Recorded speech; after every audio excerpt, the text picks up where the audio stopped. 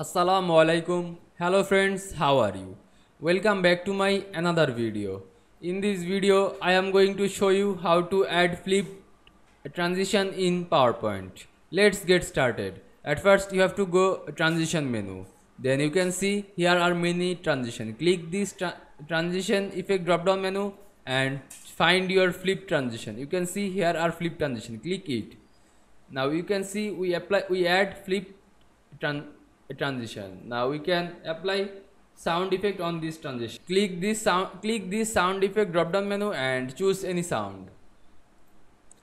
Now we can also increase or decrease this transition time duration. Now we can decrease this time, and we can also apply to this slide to flip transition. Click apply to all. Now we can check how it work.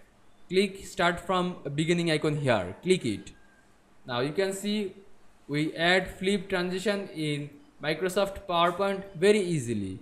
I hope you enjoyed my video. Please like, comment, share and subscribe my channel. Thanks for watching.